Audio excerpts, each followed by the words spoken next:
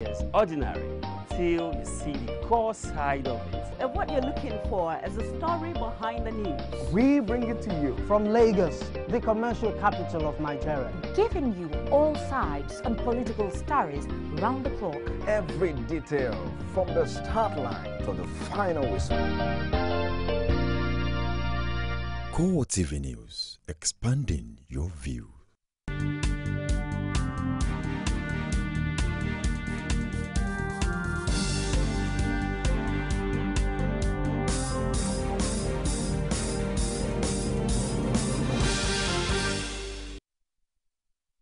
Hello there, good evening. Welcome to CoreTV News on the hour. I am Gift Ogete.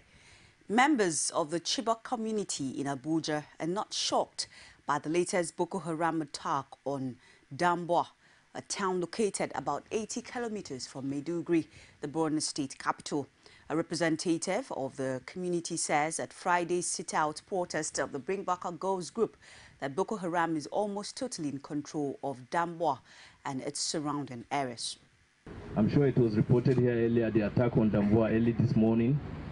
In it, it was reported that the military tried twice to return to Damboa after they were dislodged by the terrorists last week, and they failed. They were repelled by the terrorists. The terrorists have taken over the road from Maiduguri to Damboa and by extension to Biu, and by extension up to Jos, because for our people in Borno, that's one of the ways.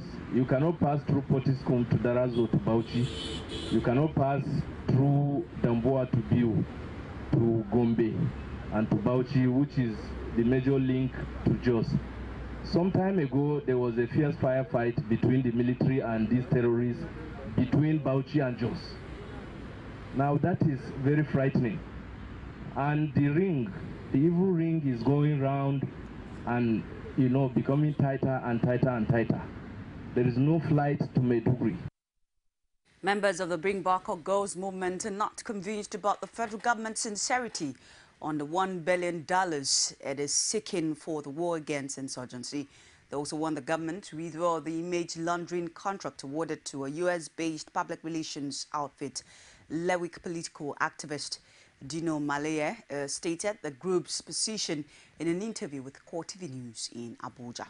What I would just say is that we do hope that the presidency will raise this money and use it for the purpose for which they've asked that the money be raised. And the president should start first by withdrawing the $1.2 million they are using for image laundry and use it for the purpose of rehabilitating the parents and the victims of this satanic mishap. I do not believe in the transparency of government. This government has failed us in many instances. So I want to believe that the rehabilitation of this guy should be driven by the private sector.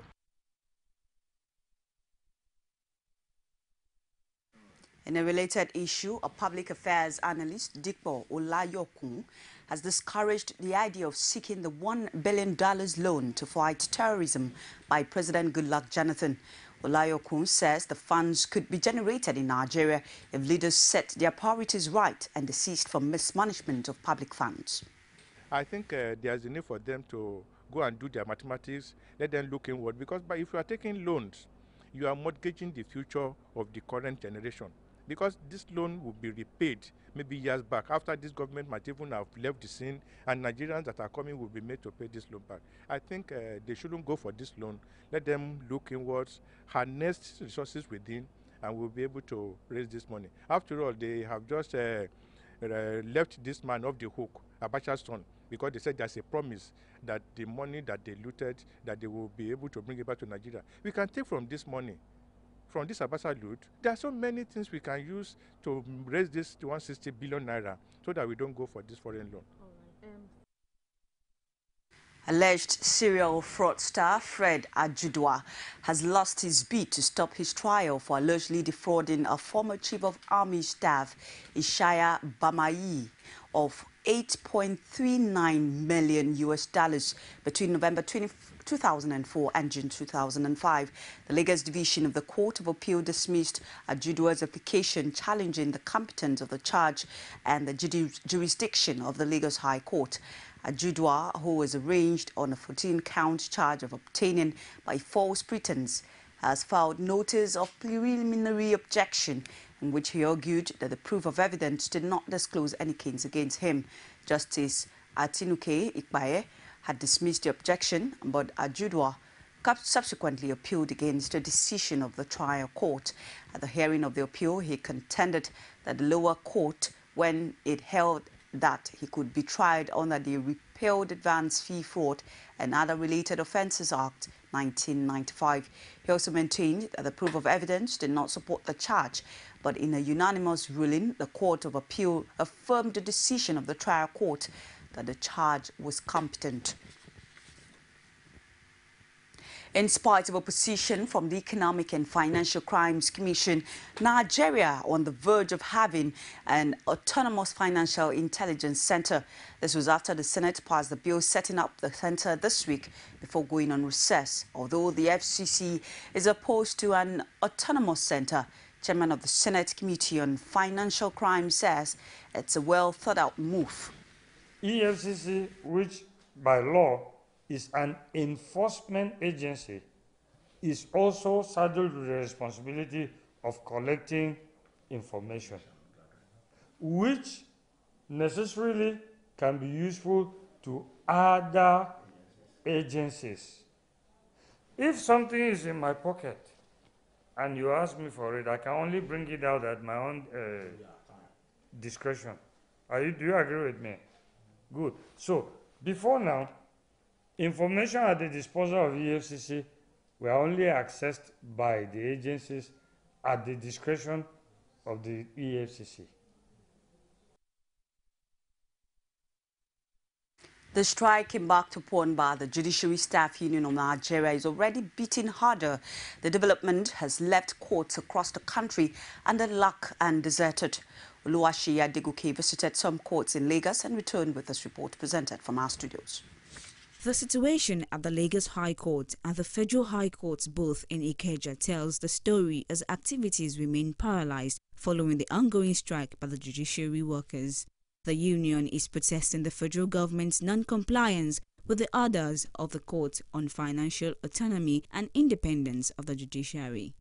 A Lagos-based lawyer, Justice Ihuegbu, says the industrial action is wrongly timed. It's so unfortunate in Nigeria that Nigerians wake up one day and discover that one body or the other is on strike without adequate notice, without adequate information, without carrying people along. No, does it mean the union do not have a public relations department that should sensitize people? At least the doctors even went on a warning strike before embarking on this one, but there was nothing such. And my problem is that these are the two major key sectors in the country: the medical association and the judiciary. And once these two bodies are dormant, the country cannot move forward. He added that the strike has paralyzed activities in courts across the country. As I speak to you now, so many people are lavishing in jail. People that are supposed to have given bail. What about people that have critical condition in various cells and prisons that need court order to be taken away from there and all the rest? Everything is grounded. It's affecting the poor masses directly. Because when you embark on strike, definitely you want to achieve a purpose. You have a target. Now your target, is it to punish the masses or to reach the government? If you want to reach the government, it's not by punishing the masses. The Judiciary Staff Union of Nigeria, however, insists the strike is its last option to press home their demands. Nigeria's prison authorities have promoted over 50 officers and men across the country. Some of the newly promoted officers were decorated with new ranks at the ceremony in Abuja. Comptroller General of Prisons, Zakari Ibrahim, used the opportunity to charge the promoted officers to rise up to the contemporary security challenges in the country. Per Samuel reports. These officers and men of the Nigeria Prison Service have been found worthy in the discharge of their duties. They have come from all parts of the country to be decorated with new ranks in Abuja.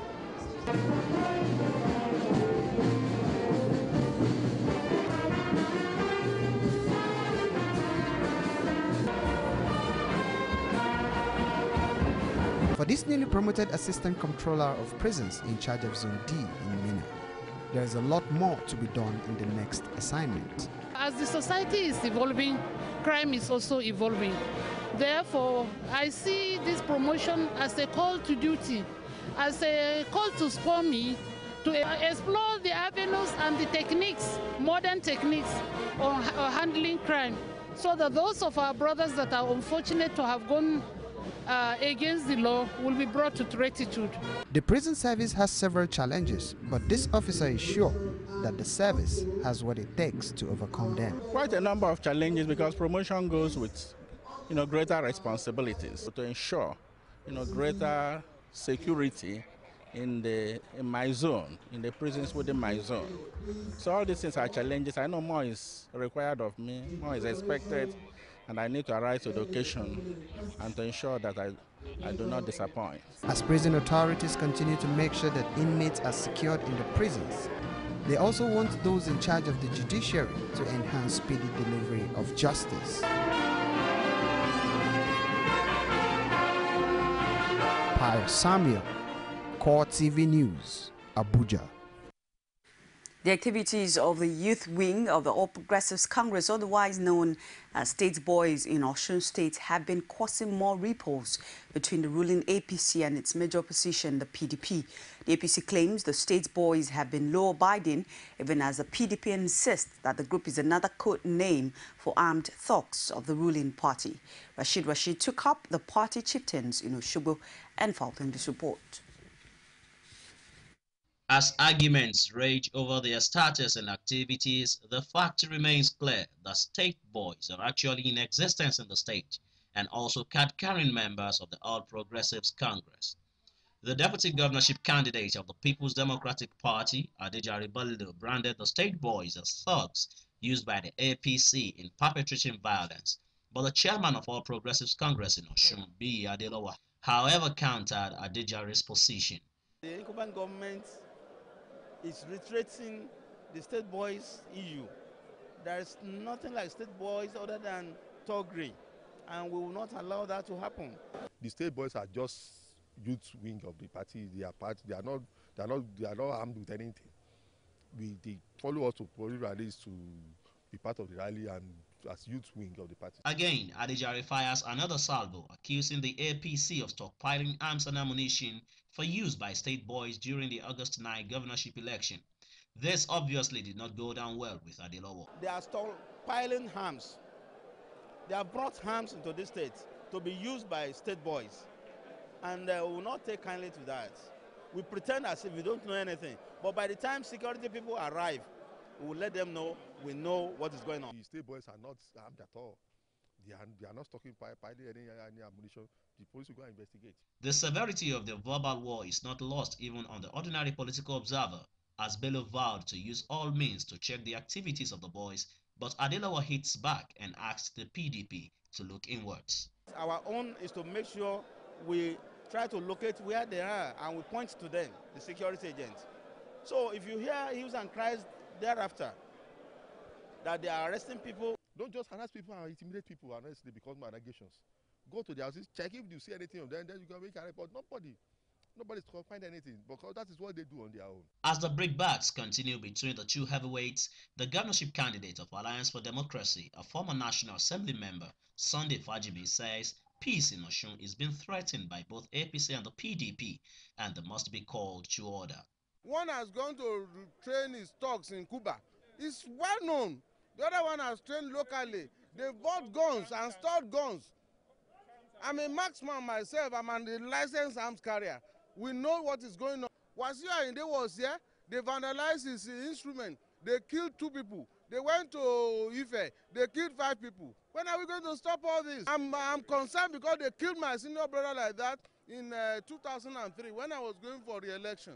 And when are we going to stop all this? As clockwatch ticks towards August 9, security, in the words of the power, that will be tightened ahead the governorship poll. Rashid, CoreTV News, Osogbo. As the proposed local council creation in Ekiti State continues to generate heat, the Ekiti State Independent Electoral Commission has fixed a date to conduct referendum on the issue. The leadership of the commission addressed journalists in Ado-Ekiti. Rashid again has reports. Defying protests that have greeted the creation of additional 18 local council development areas from the existing 16 local governments in the state, the Ekiti Independent Electoral Commission has set out its guidelines for the conduct of the constitutionally required referendum in the 16 local governments where the new local councils will be carved out. We are not to entertain these ones, but to forward them to the House of Assembly where they are going to take the final decision. It is not for CIEC to look into the agitations. The limit of our work is to do the referendum. Law mandates CIEC to conduct referendum to ask the people whether they are in favor or against the creation of additional local government. Adelusi explains that the commission has trained ad hoc staff for the smooth conduct of the referendum. Concerning the case, even though no information was given to us from the plaintiff, we knew that the judgment had been decided in our favor, and that's what we are acting upon. The Ekiti State PDP leadership thus expresses dismay on the development. This CIEC is not known to law, and if they are now doing anything, it's an act of illegality. We have also gone to court again, stopping this recklessness. It's an illegal action, illegal activity that will not stand the test of time. Surely, the last may not have been heard of the dramas surrounding the local council creation. Rashid, CoreTV News, Ado-Ekiti. The Director General of the Bureau of Public Enterprises, Benjamin Dickey, has urged Nigerians to be patient with government in its attempt at increasing power supply in the country. Dickey spoke with journalists against the backdrop of complaints that the former sector has not recorded sufficient difference even after it has been handed over to private investors. The power sector was handed over to private investors November last year with the aim of improving electricity supply to boost socio-economic development. The BPE boss also urged labor unions to desist from blaming the generation and distribution companies and the delay in getting the desired result in the sector. He, however, noted that vandals had blown up gas pipelines supplying gas to power generation stations, but added that government was trying to fix the problem. You're watching CoreTV News on the hour. We'll take this break. We'll be back shortly. Stay with us. CoreTV News now provide a platform for live coverage of political rallies and electioneering campaign from anywhere in Nigeria. Political news stories, political editorial reviews, political discussions, personality profile, People's Parliament from the National, State and Local Government Assembly. Contact us now on 0803-471-8550 or 0803-724-9733. 01453-3407. Our 24-hour news station. You can now watch CoreTV News live from anywhere in the world on our website www.coretvnews.com. Click on Live TV on our website and watch us live. And welcome to CoreTV Primetime Days. To follow us on Twitter, click on Twitter icon on our website. On Facebook, click on the Facebook and YouTube to see all our previous news production. You can also watch us live on YouTube. Click CoreTV, leave a space, then News. CoreTV News, our 24-hour news station. Welcome back now to story outside Nigeria. Ki-moon on the plane crash. The United Nations Secretary General Ban Ki-moon has called for a full international investigation to the Malaysia Airlines disaster in East Ukraine. Ban Ki-moon says there is need for a full, transparent and international investigation. He offered condolences to the families. Malaysian Airlines flight MH17 carrying nearly 300 people from Amsterdam en route to Kuala Lumpur crashed earlier in a rebel-held eastern Ukraine near the Russian border, with Kiev saying it was shot down in a terrorist attack. US officials say it was shot down by a surface-to-air missile, but it was unclear who fired the weapon. Britain had also called for a UN-led investigation and is seeking an emergency meeting of the UN Security Council to discuss the crisis in eastern Ukraine. With respect to the Malaysia Airlines disaster today in Ukraine, I'm closely monitoring the reports, along with the International Civil Aviation Organization or United Nations agency. There is a clear need, a full and transparent international investigation. I offer my deep condolences to the families and loved ones of the victims and people of. And with that from United Nations Secretary General Ban Ki-moon, we wrap off our news for this hour. Thank you for watching. Join us again. I am Gift Ogete. Good evening.